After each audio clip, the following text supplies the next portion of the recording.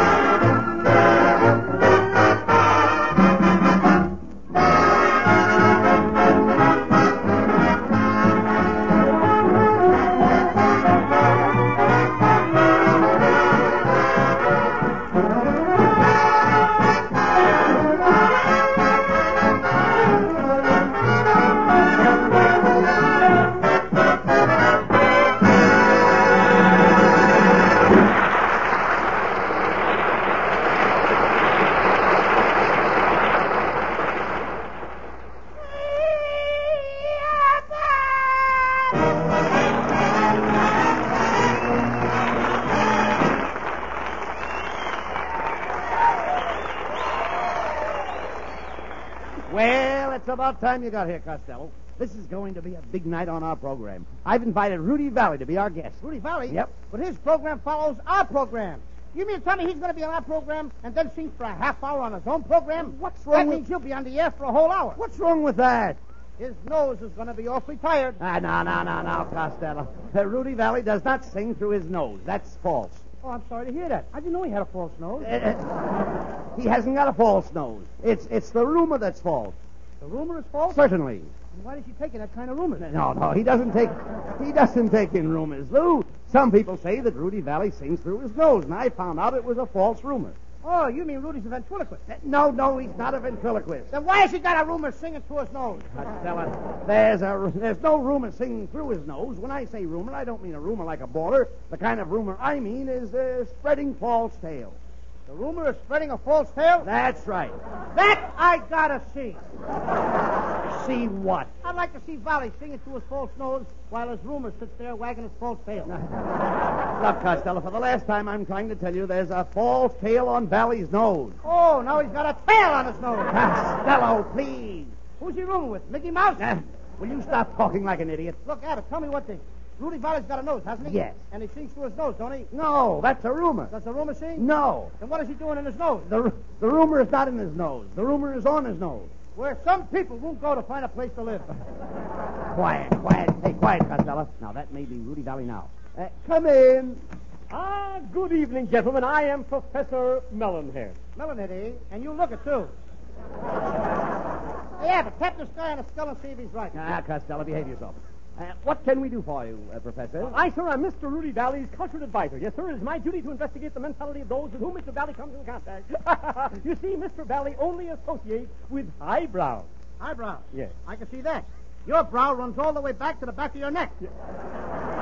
That is a beautiful head of skin. All right. Please, Who Costello. tightens it for you? Costello, please. I should say who shines it. Never mind that, please. It's a lovely polish. All right. The man is bald. That's not his fault. Just what do you have in mind? Yes. Not only bald, but bold. All right, bold. All right. He's a bold. Yes. Something else. He's a professor, yes.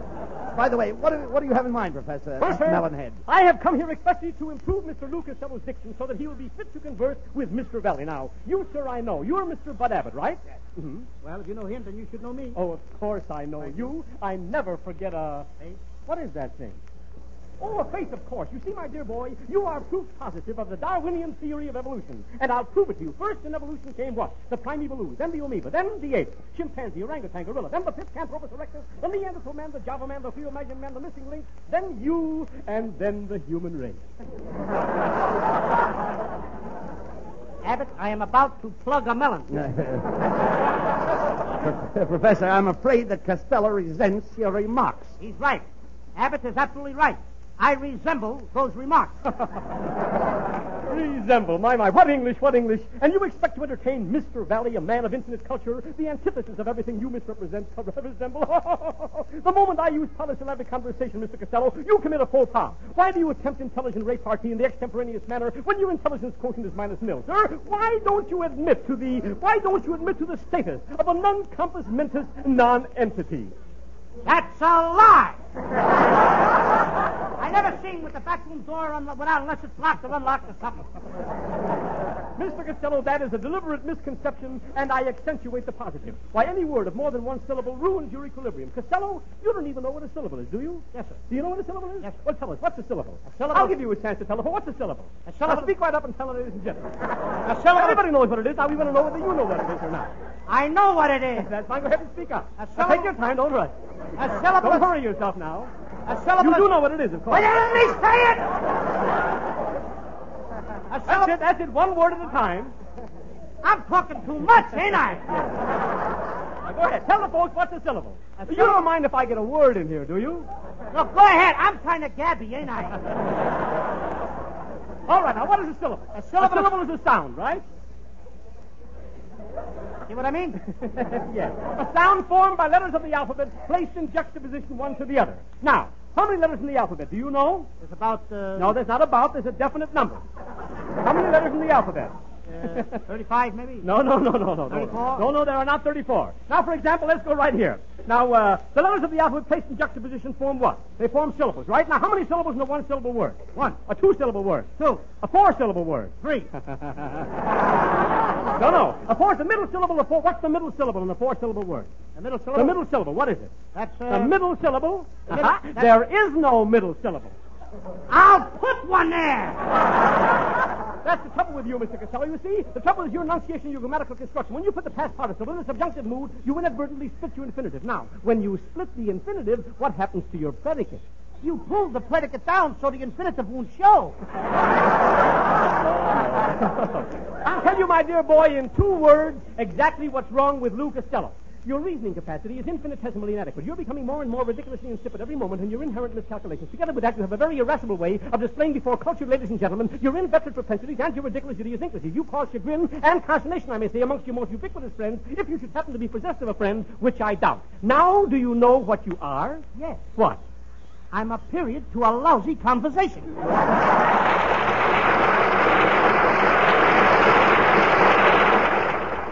Freddie Rich with a wonderful arrangement of The Very Thought of You.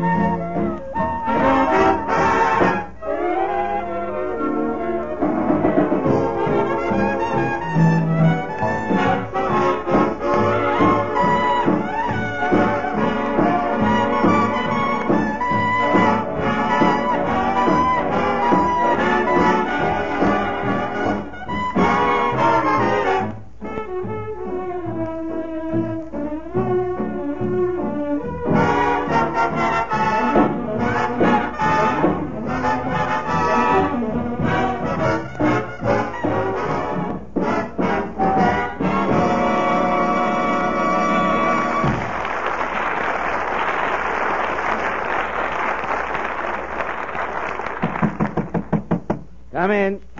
I beg your pardon. Are you the Costellos Mr. Valley is working with tonight? Yes, I'm Bud Abbott, and this is my partner, Lou Costello. All right, boys. Bring in the screen and place it in front of Abbott and Costello. Now, wait a minute, lady. What's the idea of putting us behind a screen? It's made of antiseptic gauze. Mr. Valley doesn't want to be contaminated by you two bums. Who does that guy Valley think he is?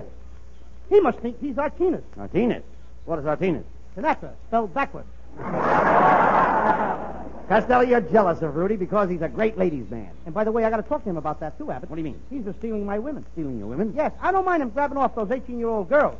But when he starts fooling around with the dames over 65, he's cutting in on my territory. Nonsense, Costello. And yours, too. Look, Rudy Valley can't help it if women like him. He has such beautiful wavy hair. Why shouldn't he have wavy hair? He sleeps all night with his head in the Venetian blinds. You want to answer the door, Lou, or not? Yes, Well, go ahead. All right, stand back. I think it must be Valley. Come in. Good evening, gentlemen. Allow me to introduce myself. I am Mr. Valley's personal business manager. I am Eustace P. Dink. Dink? Dink. Did you say dink? Yes, Dink, Dink, Dink. Dink, dink, dink, went the trolley. The clank, clank, clank, went the trolley. Quiet, Costello. Please. Costello, ask Mr. Dink if he'd like a drink. Okay, I'll fix Mr. Drink the Dink. I mean, a dink the drink. I mean, I'll get a drink for drink the dink. I'll bring him a sandwich. Please, gentlemen, I just came over here to leave this pail of melted butter. Mr. Valley wants you to pour the butter on the strip. Pour melted butter on the strip? What's the idea? Mr. Valley likes plenty of butter on his corn. Hold me back, Abbott, before I give Mr. Dink a clunk on the conch with a crunch. All right. Forget about that, Costello, and pour the drinks. Okay, Abbott, I'll take the salt glass. No, you don't. That drink stinks. What? I said that drink stinks. Must be the cheap gin you've been using. Never mind that. Go ahead. Now, forget about the drinks and let's get down to business. I brought over Mr. Valley's head writer to put some jokes in the script. Will you step in here, CB? I am so dandy. As a gag man, I am dandy. Quiet. It's Kitzel. Yes. Now, wait a minute, Kissel. What's the matter? You don't write jokes for Valley. Oh, yes, I do. Yes, I do. I just wrote a joke this morning. Listen to this one. It's going to fracture you. What's got 4 wheels and flies? All right, I'll ask you. What has 4 wheels and flies? A garbage wagon. I'm killing myself. Saving me the trouble. Now, wait a minute, Costello. Kitzel may have some better jokes. You can't tell. But I know a better joke than he does. Listen, Kitzel. Yes. What happened to the rat that crawled into the barrel of molasses? What's happened to the rat who crawled into a barrel of molasses? That fixed me. Stuck the other rat, too.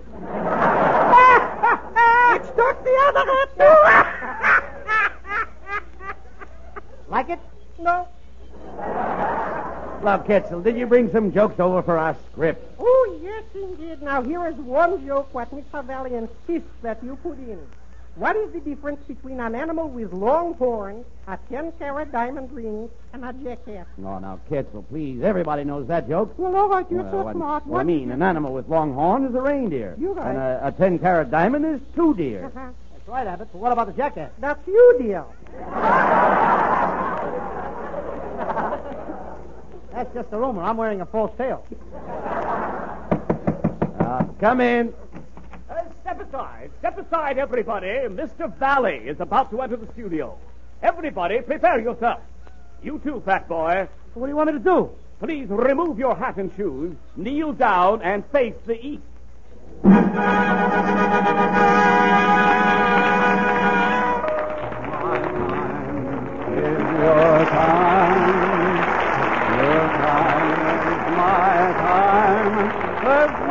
Cut it out! What are you applauding for? Now listen, Valley. What do we got? Trapdoors here. Oh, hello. And what's the idea of coming in here singing? All right. Take it easy. Wait, just a minute. Take it easy, Lou. Now, don't minute, please. Lou! Please. Better. Please. Lou, now don't insult our guests. Will you two ushers please take your places in the aisles where you belong? Abbott. Thank you, fellas. Everybody wasn't saving. Let me get that guy now. I'll knock the rumor right out of his nose. Costello, that's no way to talk to Rudy Valley. He came over here to help us with our program. Yes, I was led to believe I was welcome, so I pranced right over here. Well, you can pick up your loot and prance right out again.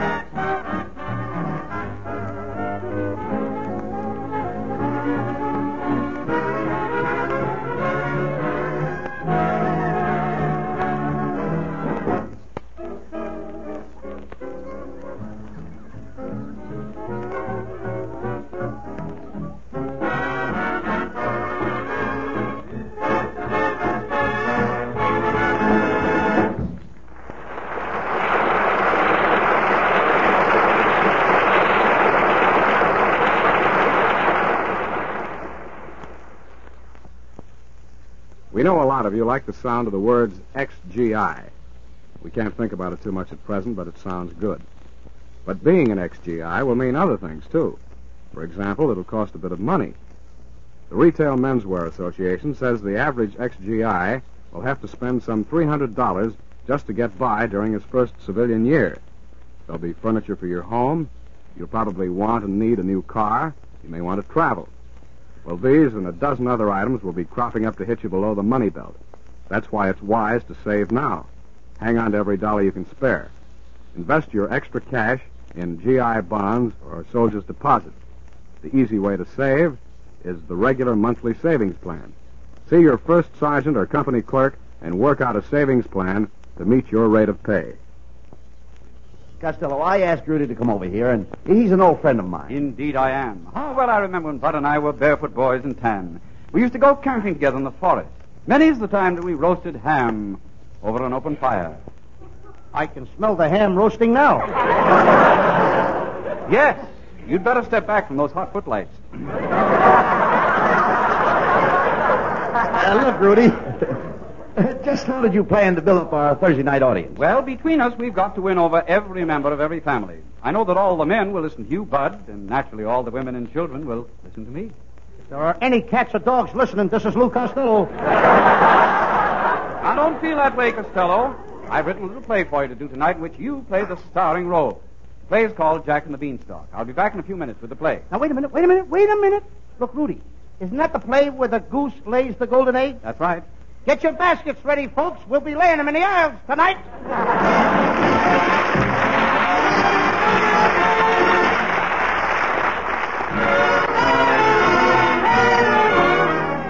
Lovely Connie Haynes sings Accentuate the Positive. Gather round me, everybody. Gather round me while I preach some. Feel a sermon coming on me. The topic will be sin, and that's what I'm again. If you wanna hear my story, then settle back and just sit tight while I start reviewing the attitude of doing right. You gotta accentuate the positive elim. Mine, it's a negative. Latch on to the affirmative. Don't mess with Mr. In Between. You've got to spread joy up to the maximum. Bring gloom down to the minimum. Have faith, the pandemonium liable to walk upon the scene. To illustrate my last remark, Jonah in the whale, Noah in the ark. What did they do just when everything looked so dark? Man, they said with their accentuate the positive elim. Mine, it's a negative. Latch on to the affirmative. Don't mess with Mr. In Between. You've got to accentuate the positive elim. Mine, it's a negative. Latch on to the affirmative. Don't mess with Mr. In Between. No, don't mess with Mr. In Between.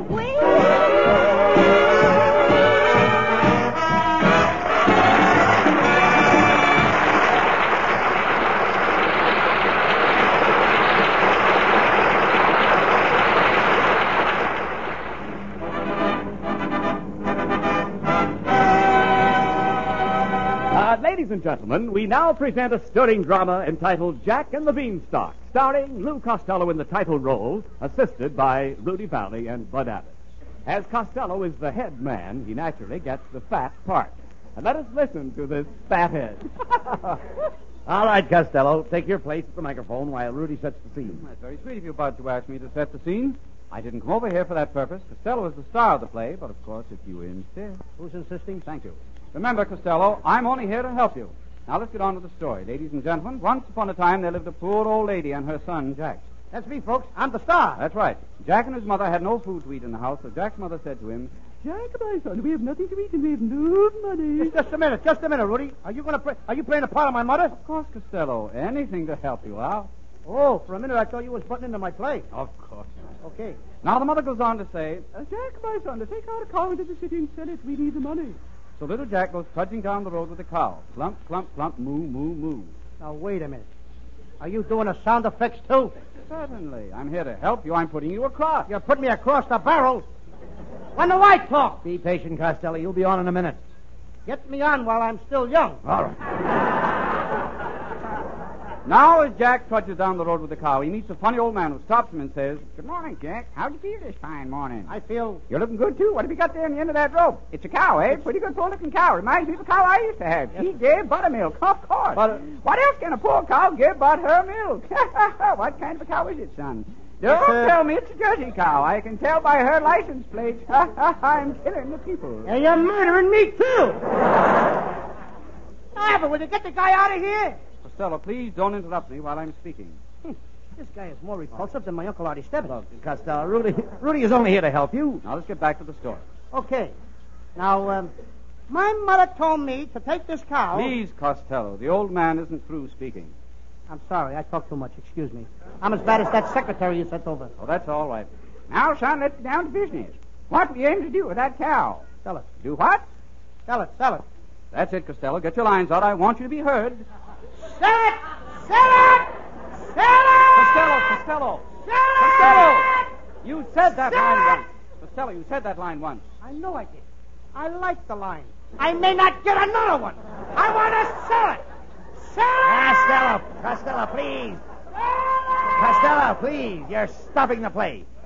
Go on, Rudy. All right, son. You said you all want to sell that cow. I'll give you 5 magic beans for the cow. 5 beans. My mother will kill me if I only bring home 5 beans. Just a moment. Who's playing the part of your mother? You are. Well, if I'm your mother, am I going to kill you? No. I'm only here to help you. I'm your friend. I'd like to have you for a dead cousin. Well, anyway, Jack takes the 5 magic beans and trudges back to his house. Plump, plump, plump. The cow goes away with the old man. Moo, moo, moo. The cow's got more lines than me. Costello, please. Can you be Go quiet? ahead. Put something in here Never mind. for me. Keep quiet.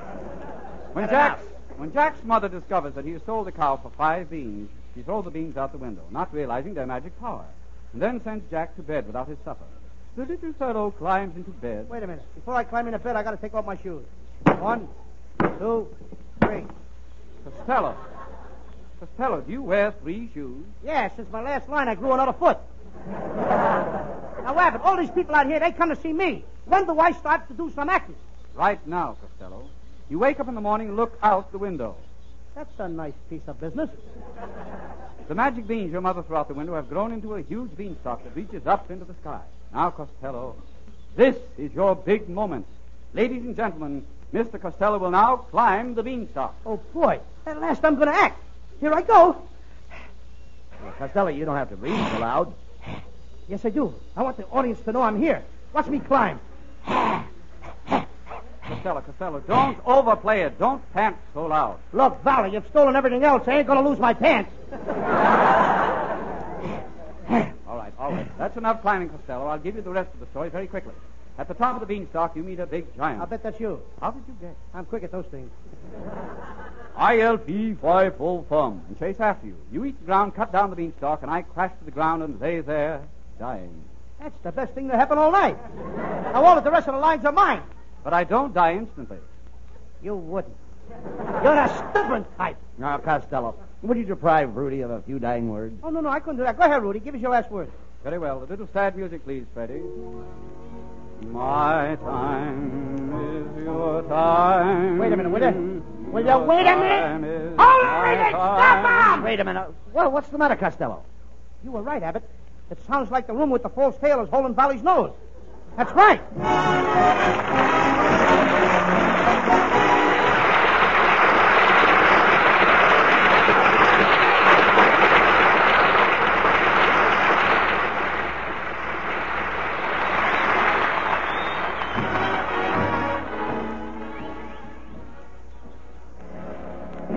Tonight, Connie Haynes sings a beautiful ballad for I'm Making Believe.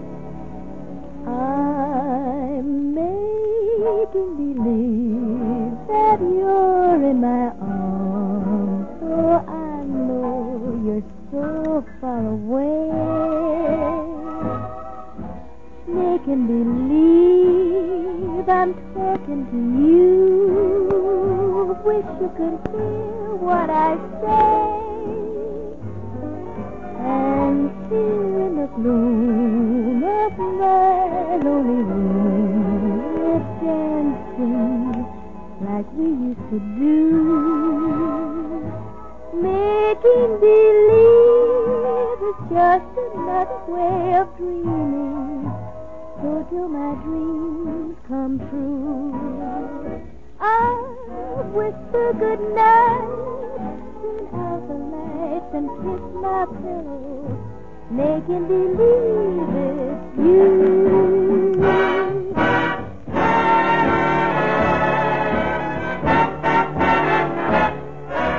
Making believe that you're in my arms. I know you're so far away. Making believe I'm talking to you. Wish you could hear what I say.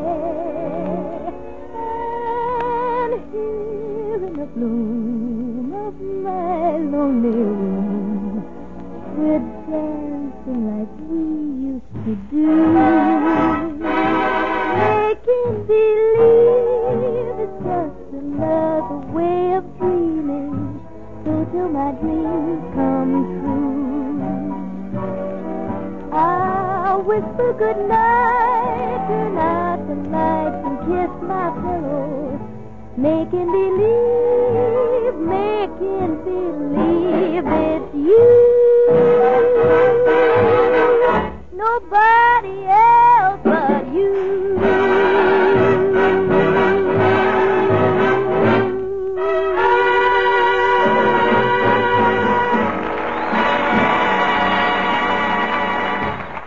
This is the Armed Forces Radio Service.